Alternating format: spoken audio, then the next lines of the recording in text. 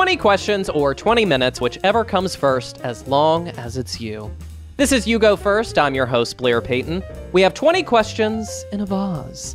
My guests will draw the first question, and we'll go back and forth covering as much ground in 20 minutes. The timer begins after the first question is read. My guest today is a beauty and lifestyle expert, producer, on-camera host, and founder of the YouTube channels Mix Makeup and Fam for All Moms. Most recently, she debuted her skincare line, Naturium, in Target stores across the U.S. Please help me welcome, by sharing this podcast with your friends, Susan Yara. Woohoo! Thanks for having me. That was like the best intro I've had since the pandemic started. Oh my goodness, hair flip. Well, I just went to your website, so so if anything, you're complimenting yourself and on your writing skills. Also said very well, though. The presentation was great. Okay, you know what? I'll take it. So how are you? 2021 has to be a pretty good year for you because you just launched the skincare line. Well, 2021, I'm very cautiously optimistic. I'm like tiptoeing into 2021. I think we all are, just because, we learned that 2020, proved that we can have some pretty shitty years. Yeah. It was definitely a fun year. I will say the one thing I took away from 2020, it was a year of reflection. Yes, no doubt about that. I mean, for everybody, myself included. So let's talk about Naturium. Now, I will say this. You had talked about it on your podcast, Fam. And, no, let me backtrack. The way I was introduced to Naturium is, so I produced your podcast, Fam, and you were talking about the importance of retinol. And I'm like low-key a skin enthusiast. I know you are, and I can see it by your glowing skin also. Oh, we'll get to that in a second. So I was like, you know what? I'm getting up in age. I need to fight decay. So I went to Walgreens and I bought like Olay retinol, and I sent you a message. I was like, hey, just want to let you know I'm following your advice. And you're like, oh my God, this warms my heart. So you sent me Naturium. Yes, I did. And you sneaky bitch. This is not a commercial. Hand to God, I do love this stuff. I have it right here. I just bought some new face wash. My roommate's obsessed. Tell me about Naturium.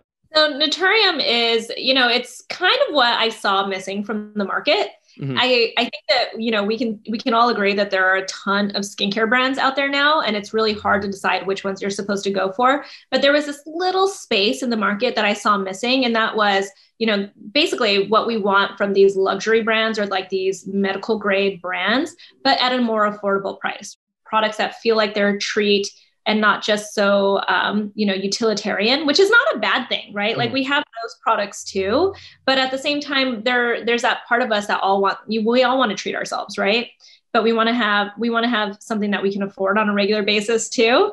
I thought there had to be something out there that we could do because, we have these affordable brands too, but they don't always feel nice, and they don't always perform the way that we want them to perform. Mm-hmm. And so I felt like there had to be something that kind of met that, right? That was in the middle, and that's what Naturium truly is. It's not anything that's super, different on the market and stuff. It's just, these are products that work, really nice formulations and ingredients that also feel really good. And they also happen to be at a more accessible price. And that's also why we chose Target as one of our first retail partners, was because it's so smart, because I will just go in Target when I need absolutely nothing. All of us. That's all of us. I mean, that's how, if I'm having a stressful day, I go to Target and I'll come out of there with I don't know, just a dumb I'm a fan for a dumb t-shirt and skincare stuff. Same. That's why you and I are friends. So as someone who is with this company and you helped get it to the market and everything, I always wonder, specifically someone like you, when you talk about the skincare products, are you in the lab? How does that work? No, the pandemic has completely changed that, because there used to be a time when you would be able to go to the lab, mm-hmm. right? And actually see the products being made and formulated, especially if you run into, this is in every industry, right? The minute something isn't working, that's when you want to see the process, right? That used to be a thing. Now with the pandemic, it's not as much of a thing, right? unless you're a chemist, which I am not a chemist at all, you are not formulating it if you're a brand founder. That doesn't necessarily mean you're actually formulating. We hire different chemists and different labs to work with us on these formulations. So I'm kind of like the ideas person. I know what it is that people are looking for. I know what I have in my head of what I like after trying thousands and thousands and thousands of skincare and beauty products over the past 2 decades. It's like, I have a very clear idea of the things that I'm looking for. That doesn't mean that they always work out, right? And this is something that I'm actually learning as we go. I have these ideas of like, oh, let's put these ingredients together in a bottle, right? And when you actually present that to a chemist, they might not, they'll like give you they'll like translate it, right, to what you told them you wanted. And it's not always exactly what you wanted, right? Like it doesn't turn out, it could be sticky, or maybe it like separates and stuff. So it's definitely a process. And so I'm working with different chemists, and also we have a product development team. And they're essentially like the liaisons between like me and the chemists in the labs, right? So, like the labs, they speak like all the science talk, right? They're like very straightforward. They don't want to hear any of like my like grand ideas, right? Right. Like this filter between us, that's the product development team, and they walk both worlds, kind of like translating what they heard from me. And they're like, okay, this is what Susan wants, right? But we also know, because she is not a formulator, that this doesn't always work out. And I'll say, like, I'm like joking about it. I'm pretty good about knowing like the limitations and stuff of what can be done in a lab. But I love this creative process, right? To be able to say like, this is what I would dream of having. Like we have a product launching in March that I have been dreaming about. Like I've wanted this product. Can you say what it is? Well, it has to do with azelaic acid, right? Which is, I don't know what that means. It's an amazing ingredient that I think. Dumb it down for me. Dumb it down. It's this ingredient. It's a powerhouse ingredient. These are like marketing terms. It's this ingredient that does so many different things for so many different skin types. It helps with any kind of redness in your skin, even people that have like rosacea and sensitive skin. It helps to like decongest all of your pores and stuff. So if you have blackheads, if you get occasional breakouts, if you, you just want to make your skin glow and look overall really pretty, you want to help like with discoloration and stuff. So what I'm hearing is, if I get this, it'll make me weeks younger looking, right? Potentially. No. Okay. So we never want to say that to anybody, because like nothing can really make you look younger besides, like just overall taking care of yourself. But, it can definitely make you look glowy and bright and prettier and, just all the things that we want to hopefully accomplish. There's only so much skincare you can do, and I don't ever want to overpromise. But, when I spent like almost 4 years of my life pregnant or breastfeeding, as you know, with like fam, we talked about this stuff. I think it's truly like when you become pregnant for the very first time, you don't realize, like, but you don't know just how your body and your skin and your hair and everything is going to change. Like, you're going to gain weight, right? But there's also like your skin and your hormones completely change. You start experiencing issues you've never experienced before. There are so many things that you're now being told that you can't eat, that you can't put on your skin, that you can't like expose yourself to. They scare the shit out of you. So basically what you're saying is you looked like a goblin during your first pregnancy. You definitely feel like you look like a goblin when you're pregnant. And on top of it, you can't use anything that would help you from looking like stop the whole goblin process, right? Right. So I've had this in the back of my mind for years, and so it's fun to be able to translate that with a lab and be able to get this finished product to present to the world and see how it does. Well, definitely what you have to do as an influencer, you have to do this. Whether you're doing it or not, you have to go to the lab, put on the attire, and then like pose like real cute, like testing some new product, #blessed.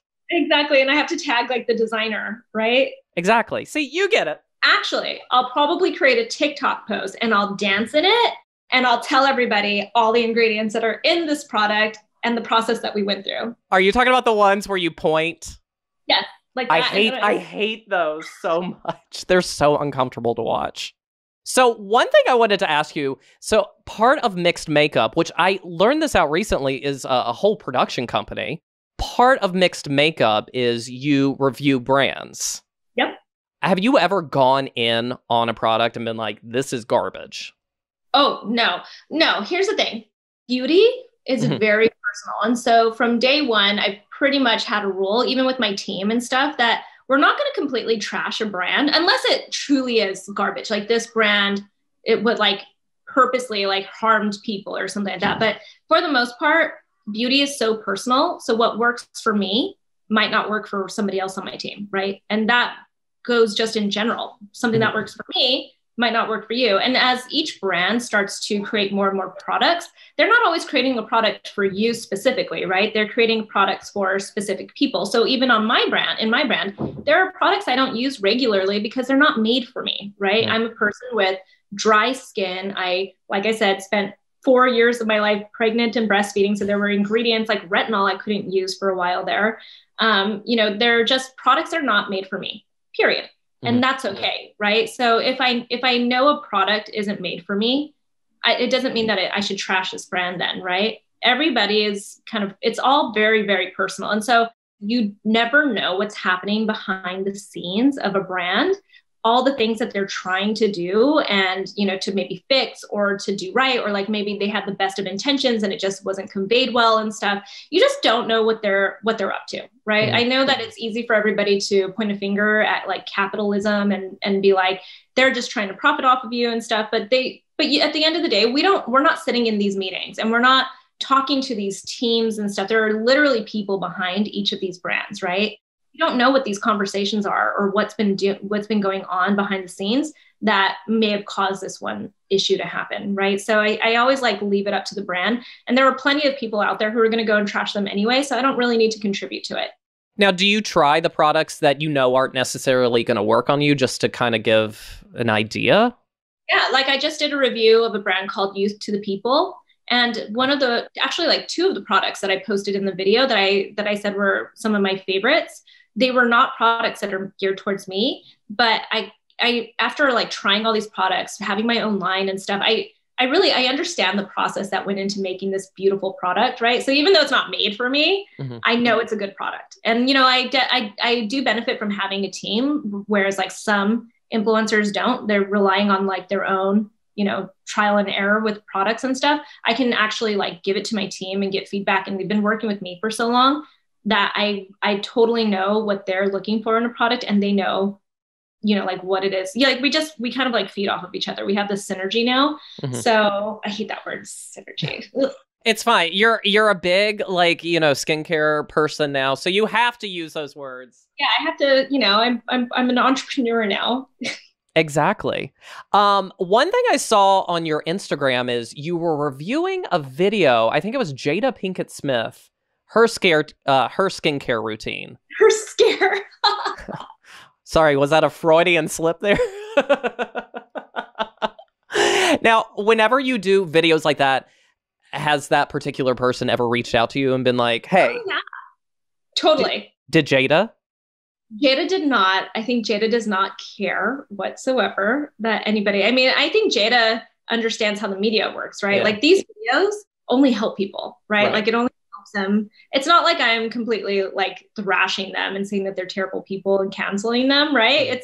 These are videos that are fun. They're educational. I even like state that these are not meant to be, like take it as your holy grail and this is how it all ends, But you should use it to your advantage so you can get on Red Table Talk. How fun would that be? I would love to. She's amazing.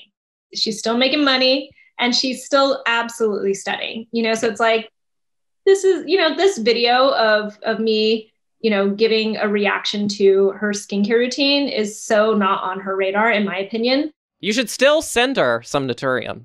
Oh, I would love to. I would love to get my products in her hands, and I would hope that she would love them too, because, it's one of those things. It's like me sending the products to you. I know you're going to love the products if you try them because they're so good. They really are. One question I did want to ask you, you talked about it briefly before in the podcast about retinol, but why do you love retinol so much?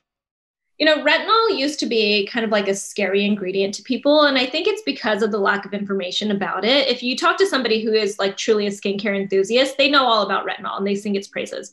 But if you talk to somebody outside of skincare, they don't know what it is. It sounds scary. It sounds like it's going to be too harsh on their skin. It sounds like, it's like over promising, but it's like going to, I think they think their skin is going to peel off if they start using something like retinol, like it's going to be something really strong. But the thing is that retinoids, which is the category that retinols fall under, they are the most proven ingredient for anti-aging, right? And when I say anti-aging, that's like this all-encompassing word for, like stimulating collagen production, giving you skin cell turnover, that kind of stuff. The things that you actually need to fight the signs of aging. It's prescription strength retinoids, so tretinoin essentially, that has the most studies behind it, right? I'm one of those people, again, maybe because I spent 4 years on and off pregnant and breastfeeding and not using it. I'm one of those people that's never been able to just commit to using a prescription because that truly has been too strong for my skin. But I have found that using a really good retinol, which is just an over-the-counter version of a retinoid, I've found that it gives me the effects that I need, right? Maybe when I'm older and my face is truly, dropping, maybe I'm going to be like, no, we need to really go for the big guns here. Yeah. All the stops. But so far, just a retinol has changed my skin. And it truly is the one product or the one ingredient that I think can really transform somebody's skin. Yeah, it's funny you said that because every time I would hear retinol, I would always associate it with Retin-A, which is what I used to take in high school, which was so harsh on my skin. Like it was flaky and red. And I was like, I don't know. But then when I heard you say it, I was like, well, her skin looks great. So I'm gonna take it as the gospel. And I did it. I'm glowing in front of you. I love it. All right, so we're going to take a quick break, and coming up, we're going to go through 20 questions in 20 minutes. How are you feeling? Are you feeling confident? Totally good. Yeah, okay. Now, be sure to turn your brain off, because these are really dumb questions. So we're going to take a break, and we'll be right back with Susan Yara on You Go First.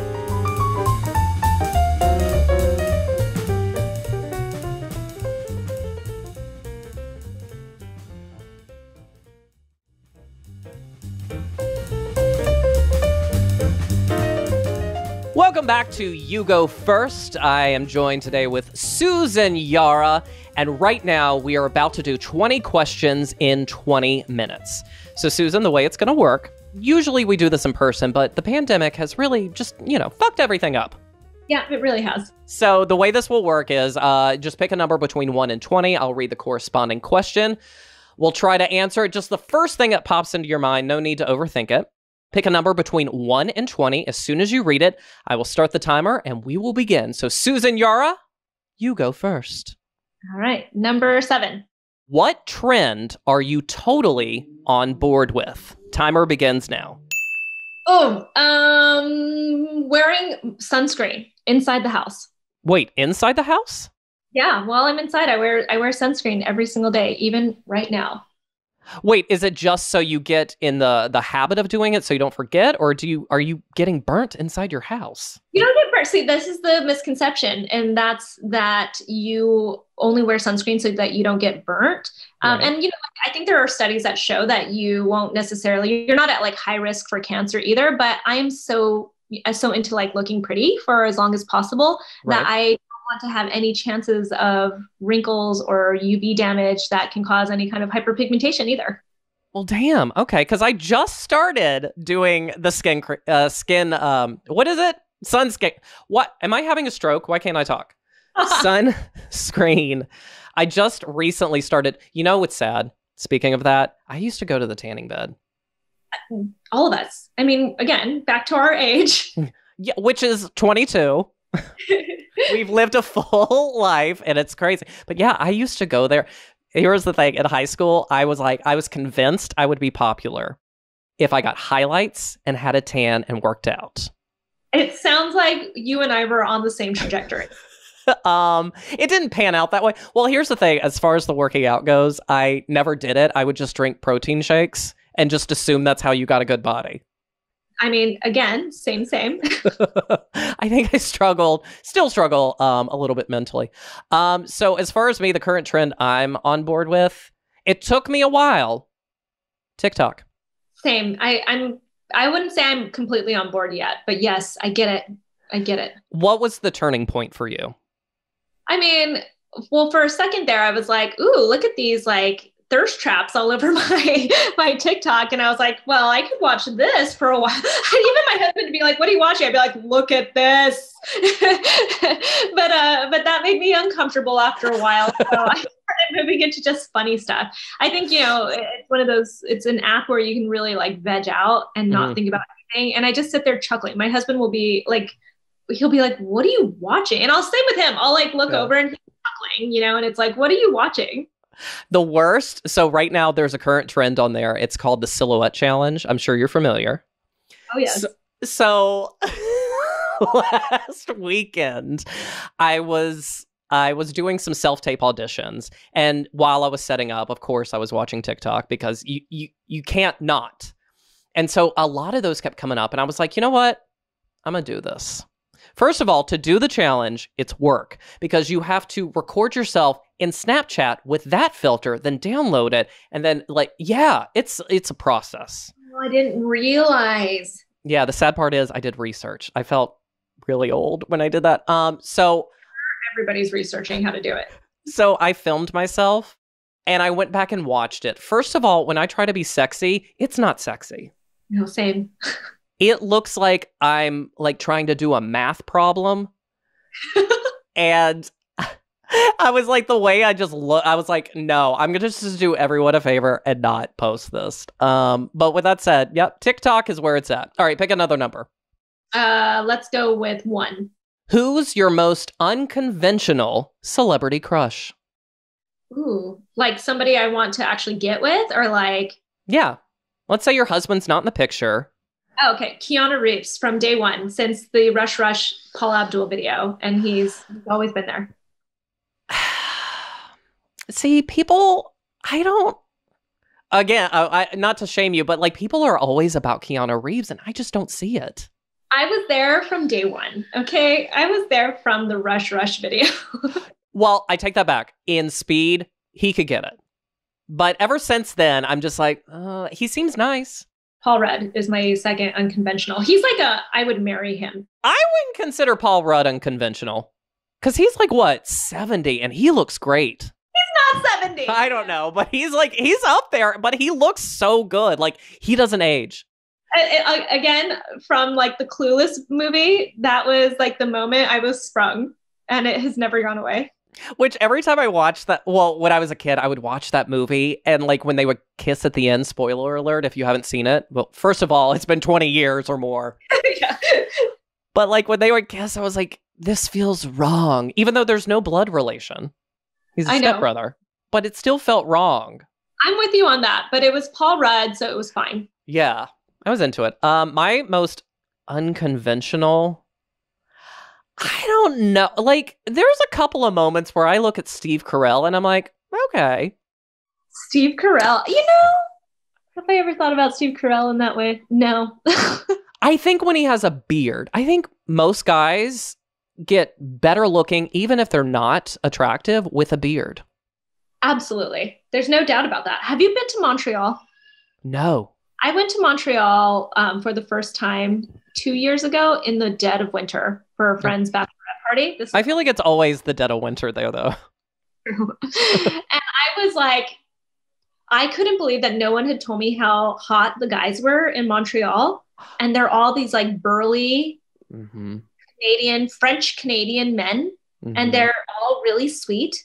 And it's that burliness. It's that like the beards. Yeah, like a burly, sweet guy I'm into. Because like, for whatever reason, my dating apps have been pulling guys from Canada. And I'm like, I didn't say I'm going to travel, I don't like that.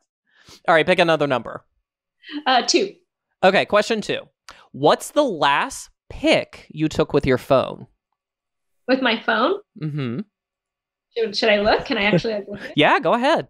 Of my little girl. Oh. Hugging my dog. Oh, I thought she was just like had passed out and the dog was just like watching over her. She's always hugging him. She's obsessed with our dog. Obsessed with him. And then the shot before that is her kissing him. I mean, it's just, look how cute they are. Oh, God, I want to get a dog. The last picture I took is my new mask I got. Nice. It has Bernie Sanders on it. Oh, so cute. Oh, because of is it the meme of him sitting? Yeah. Oh my God. My sister Heather was all over that. She kept digitally inserting him into everything. Like her and her friend would be drinking wine on the couch and she's like, oh my God, Bernie's here. And she ran that into the ground. I think a lot of people ran that into the ground. It was too cute not to. All right. Pick another number. 8. Oh, okay. Now this is kind of a thinking question. So turn your brain back on. Okay. How would you define the word success? Oof. Right? I think success has kind of evolved for me, right? I used to think like being the, top, like being ultra wealthy and like running something was going to be like my definition of success. And I think it's changed for me a little bit. And that's, I think success to me is being proud of whatever it is that I've put out there now into the world, and also just being happy, right? I think I think maybe having kids changed that idea for me a little bit because I found a little bit of a different purpose in life, right, after having kids. And I think for me, making sure that they're also healthy and happy has become such a big, focal point for me, right, that really it's like, I want to be proud of what it is I put out there in the world, but also be happy with like the life that I'm living. Right. And I put maybe too much stock into working. I'm one of those people that like, I see people posting like, let's normalize not overworking. I'm like, cue the hungry people like me, because I am going to continue to bust my butt until I get where I want to be. And I've been trying to, like think about that. Where is it that I want to be with my career and stuff? And I think it's I just want to be happy with what it is out there and how I feel. What's your zodiac sign, by the way? I'm a Leo. Okay. I don't know anything about Leo. Leos are in charge. Like we want to rule everything. And so it's, like as I've gotten older, I think I've really tried to, I truly was like a Leo through and through my entire life. I wanted to be the center of like the attention and, make sure that I was commanding everything, right? Like it was all about me and I'm running the show and stuff. And now I've kind of taken a step back and been like, and again, the pandemic, right? And self-reflection, it's kind of like, what do I really want to achieve? Especially as I get older. And it's, I want to spend time with my kids. I want to make sure they're healthy and happy. I want to make sure I can pay their bills if they need it, like in the future and stuff, and feel like not scared about anything that involves them, I guess. And so I want to be comfortable. Yeah, same. You said it beautifully. And I'm a workaholic too. I'm a Capricorn. Capricorns really get along. I dated a lot of Capricorns growing up. Okay. Is your husband a Capricorn? He's not. He's not. He's a Cancer. Okay. How's that combination? I only know like little. I'm the type of person who reads horoscopes, and when it's like a really good horoscope, I'm like, no, this is great. And if it's not, I'm like, no, that's bullshit. Yeah, he's the kind of guy, and this is the Cancer in him, where he actually like can take a step back a little bit, and he kind of helps me flourish, I guess. Yeah. Right. So we tend to work well together, but he will not stand for any bullshit. Like he's just no. Like this is like no bullshit. I will let you do your thing. Be like, all about the attention and everything. Go do you while I sit here quietly, right? Yeah. But no bullshit, right? Like, don't BS me. Oh, wow. He sounds great. I love it. Yeah, I love it. Does he have a brother who's questioning his sexuality? I'm available. He's now married and expecting his second child. So, yes or no? That's all I needed. A yes or no. No. But if I do know somebody, I will pass them your way. Yeah, send them my way. Okay, pick another number. 10. What weird food combinations do you really enjoy? I love peanut butter and jelly on my hamburgers. What? Yeah. Have you ever had that? So there's a restaurant in my hometown who would make, it was like kind of like a burger specialty shop, and they had a burger there called the Elvis, and it was like peanut butter and mayonnaise, and that seemed great. I'm not, like, I can kind of get on board with peanut butter, but like, I'm lost at the jelly. So there's something like this savory sweet flavor that comes through when you eat a hamburger that's also a peanut butter and jelly sandwich. Okay. but it's delicious. It's delicious. Trust me on this. All right. What particular type of jelly? Is it like grape or? It's like grape. It's your old school peanut butter and jelly sandwich with grape jelly on like a ground beef patty. It's delicious. Okay, I'll try it. Mine. No cheese. It's not a cheeseburger. It's a hamburger. Okay. Mine is in the peanut butter vein. Okay. So I get rice cakes, and I put something about reduced fat Skippy peanut butter is really good. Something about the consistency. I mean, it's like reduced fat by like 2 grams, so it's not that much healthier, but it's like kind of gritty in a way, which I like. And then I put marshmallow fluff on top. Ooh, that actually sounds delicious. And that doesn't even sound unconventional. Like, that sounds delicious. I thought so, but like I would talk to people about that and they're like, that seems weird and gross. That sounds like you were on your way to making a health food. Yeah. Took a different turn. And then just took a break. I was like, it's too much. I got overwhelmed. Oh, here we go. It has no cholesterol. There we go. That so worked. I went and I drink it with a Diet Coke. It's all around a healthy meal. All right, pick another number. Let's go with 13. All right. Oh, this should be fun. What posters did you have in your room growing up? Oh, Bon Jovi.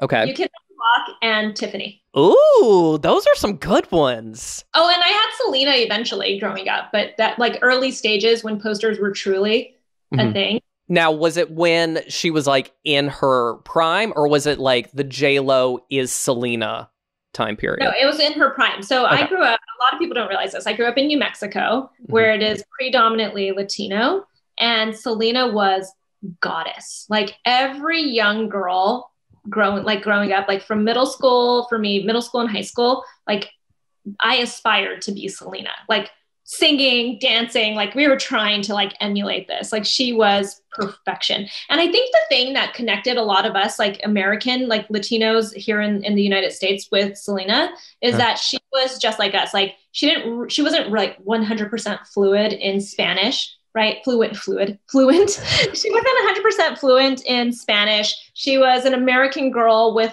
the family side of, like the Mexican family. So she had the cultural aspect of it, but then she's also this American girl and stuff. And she's trying to like make her way, find her way in the United States as a Mexican girl, and I think it's just, I think a lot of us identified with that. It's a little bit different. It's not growing up in Mexico and then coming here. It's, growing up in the United States as an American and you happen to be, also Mexican. So that really connected with, I think, a lot of us and a lot of like that Southwestern region of the United States too, Texas, New Mexico, California, Arizona. I think she really like hit home for us. Now, did you watch the Netflix series? I have not watched it. I've heard from a lot of friends that it really focuses more on like her brother and like the music industry and that kind of thing. So, it's like I've watched like anything about Selena. I already know the entire story. So I guess I'm not like, I'm not chomping at the bit to have to watch the show, but. The only thing I heard about it is that the wigs are not great. That's the worst. Yeah. Well, it's funny because like the posters I had in my room growing up are so indicative of where I was in my mind at that age. Because I remember I had a Shaquille O'Neal poster in my room because I think I was trying to be straight, which I don't think that's what I was doing, but I was, if that makes sense. Like I was, of course, yeah. Like I was trying to be the kid who likes sports when in reality I was like, ooh, is Jim and the Holograms on? So it was basically a room filled with lies. Oh, I did have a Wayne's World poster. Oh my God, Wayne's World was the best. My Twitter handle, a lot of people don't get this because they're younger than me, I guess, in social media. But my Twitter bio says little yellow different. It's the Excedrin commercial back in the day. But remember, Garth does the little like commercial. Oh, okay. I'm just so young that I just didn't get that reference, Susan.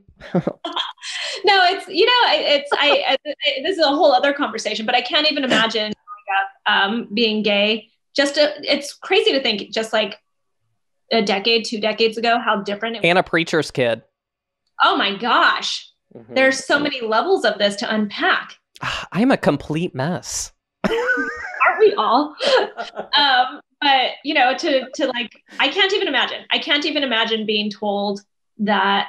And it's actually something as a parent that I'm very aware of now from having like my friends growing up and stuff too, who eventually came out as gay and stuff, even though we all knew it, like that kind of thing too. It's like, I'm trying to be more, I don't want to raise my children genderless, right? I don't believe that necessarily, but just being aware of like, if my child takes to something, then encouraging it. If they don't, it on them, right? Because I think that's what the problem was, what was so confusing just for everybody, right? Is that we grew up in a time where we were pushed, like ideas were pushed on us, Yeah. Well, and like, to be fair, I didn't really have it as hard as most people did.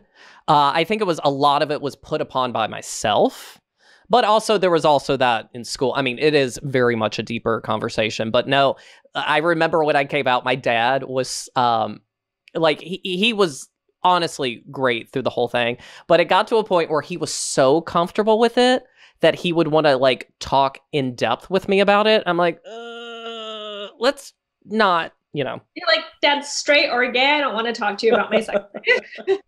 Well, now it's at a new place in our life because now he's older and now he's dating since my mom passed. So we have that conversation. Wow. So now it's no holds barred. Okay, we have 20 seconds. Let's see if we can get through another question. 14. 14. Okay. What's one thing you can't live without? My cell phone, my iPhone. Girl, same. Or Diet Coke. It's twofold. I have an addiction. All right, we did it. 20 questions in 20 minutes. We didn't get through 20. I think we got through like 6 because we just love to gab. Fun. It means that we like talking. All right. So right now it is your platform. What would you like for people to check out? Everything? One thing? Tell them. Promote it. You know what? Find me on Instagram at Susan Yara. And, you'll find all of the things that I talk about and all of my brands and stuff. When I say all of my brands, I mean Mixed Makeup and Naturium. Fam has kind of taken a little bit of a backseat. Maybe when things start to go back to normal, it'll have a little bit of a resurgence. All right. Well, thank you so much for coming on the show and talking skincare with me. Finally, something I could finally talk about on the show with someone who knows something. Yeah, anytime. Well, thank you everyone for tuning in, and be sure to rate the podcast 5 stars. That really helps with promotion, and leave a good review. But if you're having a bad day and feeling negative, just maybe go complain to Susan. Send them my way. I can take but yeah, and share the podcast. You can follow us on all the apps, watch on YouTube. It's a whole immersive experience. So again, thank you for listening, and we will talk to you soon.